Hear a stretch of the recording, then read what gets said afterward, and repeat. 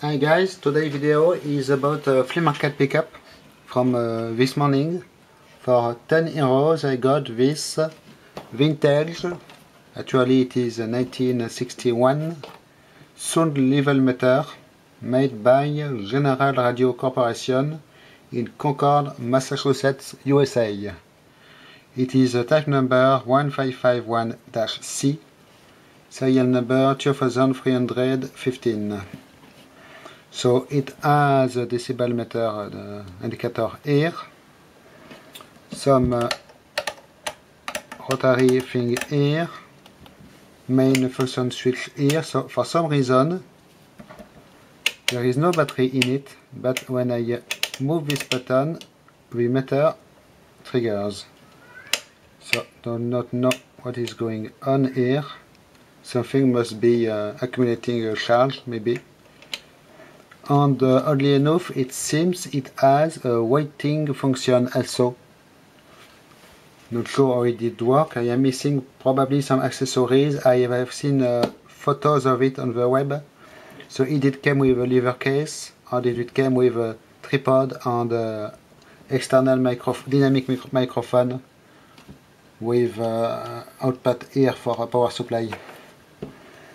So here is the case, as you can see, aluminum case with Hamerton paint. For some reason they have screws here, but they serve no purpose in fact.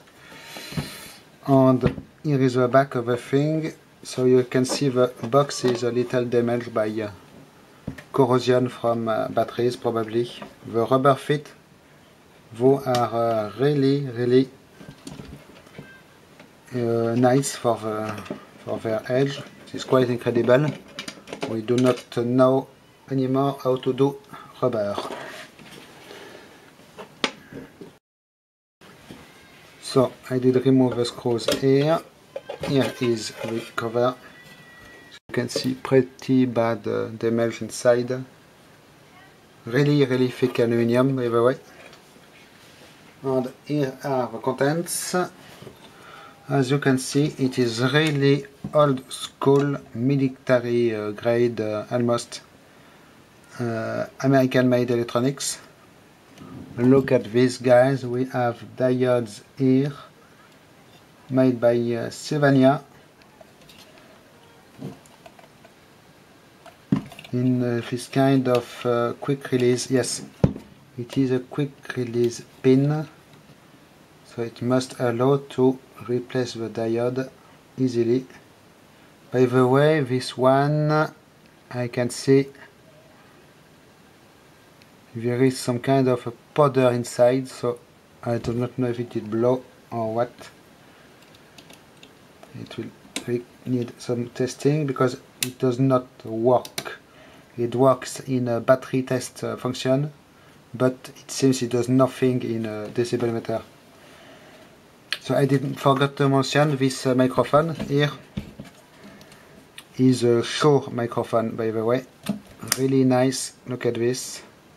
But is it working or not? I do not know for now. Okay.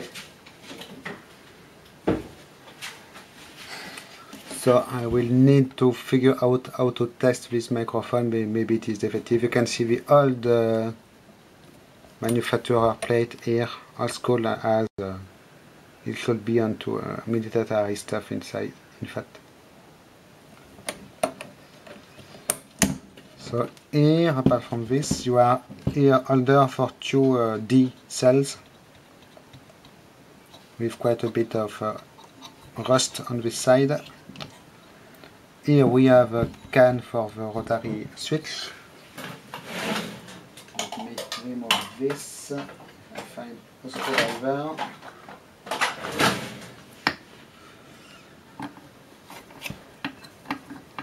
So, of course, there are imperial screws in this thing.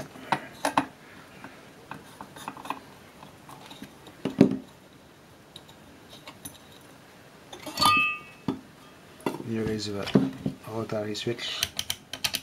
You can see very old school parts on it.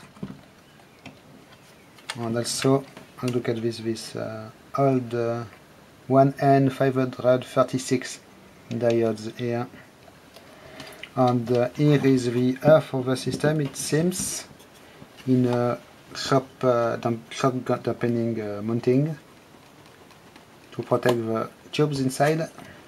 Here there is a setting with a sticker, you can see minus 59.4 dB. So it must be for setting the sensibility according to the microphone, I guess. And if I remove this cover here, so I'm not sure if these screws are original. Yes, maybe. They look pretty much like computer screws, in fact. The screws you use for attaching your hard drive. And I am almost sure it is the same thread size. Yes, that's why.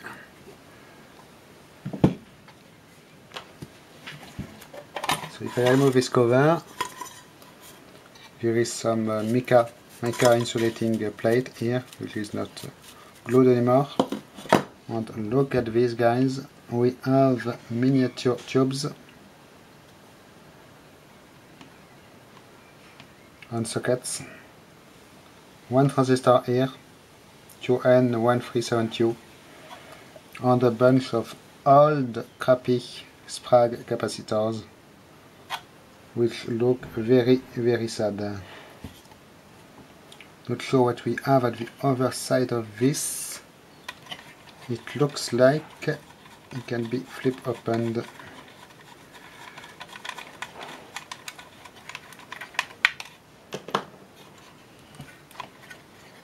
Yes, yes.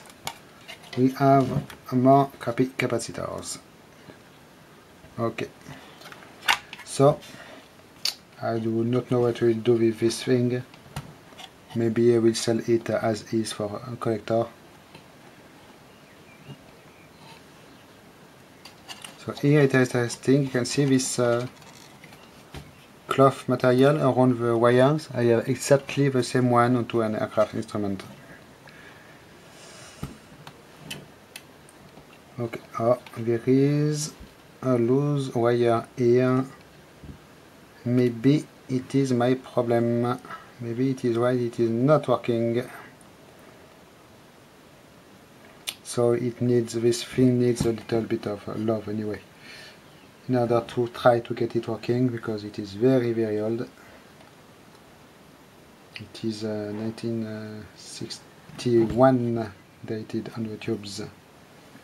So it is 50 years old, guys. Yes, 54 even.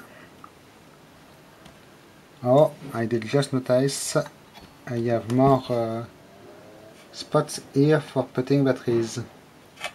So not sure what is going on there. How many batteries you need to put? Maybe it is for 4.5 volts battery, this terminal here. There is some information about this device on the web, so maybe with a little bit of research I will be able to do something with it. So, for now, thanks for watching, bye bye.